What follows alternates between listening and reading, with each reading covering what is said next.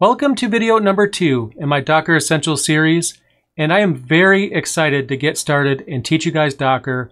But before I do, there's a few more introductory concepts that I want to talk to you guys about, namely what Docker is in the first place and how we set it apart from other solutions and why you would want to use it in the first place. So let's have one more discussion on Docker related topics, and then we'll get started in the next video and even run our first container. So let's talk a little bit about Docker before we get started. First of all, what actually is Docker? Perhaps the simplest definition I can give you is that Docker is a platform that runs containers. Sure, it gets a little bit more complicated than that, but that's essentially why we use Docker, because we want to run containers. But what's a container? A container bundles an application's code and all of its dependencies into one object. So if you have ever downloaded and installed an application on Linux, for example, then you're probably accustomed to installing one package, but that one package requiring a bunch of other dependencies. In a Docker container, all of the dependencies that belong to an application are pre-installed. Everything the application needs to run is baked right into one container, one object. And containers themselves typically use less resources than virtual machines. And if you didn't already know, virtual machines actually predate containers, and even though VMs and containers are technically two different technologies, a comparison between the two is really hard to avoid because a lot of the same things that we've used virtual machines for, we now use containers for. And Docker containers can be run almost everywhere. And the reason why I say almost everywhere is because Docker actually needs to be installed on the host, and the host is actually where containers are being run, which could be a server, a virtual machine, your laptop, a desktop, and so on. As long as your operating system has Docker available to be installed, then you can run Docker containers on it. Okay, so Docker sounds pretty darn awesome, but why would you actually want to use it? Why not just continue to use virtual machines? Now, first of all, containers can be easily copied and deployed. Now, that's not to say that you can't also easily deploy virtual machines as well, because let's be honest, you can actually export a virtual machine and you can import that virtual machine into a different hypervisor on a different server.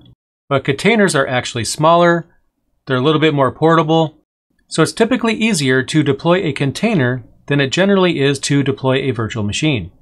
And just like virtual machines, applications that run in containers are kept separate and isolated from the rest of the host.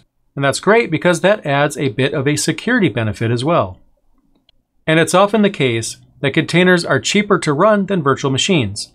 Now that can vary because if you are running containers in a cloud environment, you will be billed for the usage in the cloud environment. And it all depends on whether you are hosting your own hardware and running containers on that, or if you are running containers in a platform that actually has a monthly bill. But generally speaking, containers are often cheaper to run than virtual machines. At the very least, you can run more containers on a piece of hardware than you can run virtual machines on that same hardware. And Docker containers can be run on various platforms, including, but not limited to, Amazon Web Services, Linode, DigitalOcean, Google Cloud, and so on. So Docker sounds pretty cool, but what are the downsides? Are there any downsides? Well, when it comes to solutions in the information technology field, there's almost always downsides. And Docker is no exception. First, not all apps are supported when run in containers. Now, what does that actually mean? So one example of that is you could have a piece of software, perhaps a piece of software that you pay a company for support on, and that company may not support you if they find out that you are running their software in a container. Now, obviously, I think companies should get with a program and actually embrace containerization because whether they like it or not, containerization is actually very big. That being said, I've seen companies that don't support containers later start supporting them, so I think things are trending in the right direction. But in addition to that, I've actually experienced that some applications don't actually run well in a container on account of some way that they were developed by the developer. One example of that is at one point, I forgot the name of it, but I was trying to run an application in a container, and no matter what I did, it would not run. The reason why was because the developer made some not so great decisions and hard-coded every single path inside their application, which means that when it encounters different paths and things in a container, the application didn't know what to do and would always crash.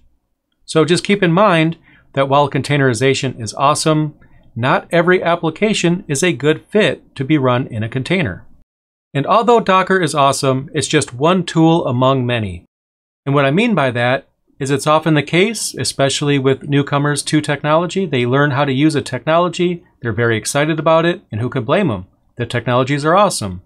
But what they'll sometimes do is try to use that technology even when it doesn't make sense. Yes, Docker is awesome, but it's just one tool. There's going to be some use cases that are great for Docker containers. There's going to be other use cases that may not work so well. At the end of the day, when you learn a new technology like Docker, it's one tool in your utility belt that you can use when it makes sense to use it. But don't get into the habit of forcing a technology to be used where it doesn't work so well. Just keep that in mind. And performance for Docker containers can sometimes be inconsistent. But usually, the inconsistency in performance is so low, you'll probably never notice. Now what I mean by that is since you can run Docker on various platforms, for example, you can install Docker on Windows 10, you can install it on Mac OS, you can install it in Linux, and once you install Docker, you can then run Docker containers on that host. But running a Docker container on Windows, Mac OS, or Linux is not really always the same thing. Yes, the container is going to be the same in every case. And no, you don't actually have to create separate containers for separate host operating systems. After all, the whole idea of containers is that you actually create one container, and that container can be run anywhere that Docker containers are supported. So basically, if you can install Docker on something, then you can run containers on it. When it comes to Linux, if you are running Docker containers on a Linux host, you'll probably have better performance. The reason for that is because Docker containers are essentially Linux containers. They may not always be run on a Linux host, but they work the best with a Linux kernel. Linux is a kernel, so if you are already running Linux on something, then the container is directly interfacing with a Linux kernel, which is great because that's what it was built for. Now, if you install Docker on Windows, for example, it's most likely going to run on a Linux virtual machine that's run in the background because Docker is run on Linux. Windows 10 is not Linux. Since Windows 10 is not Linux, then there needs to be some kind of Linux kernel for Docker to run on. And that's why on that platform, you're going to be running containers against a virtual machine. However, the performance hit is probably not going to be noticeable, and it shouldn't be an issue.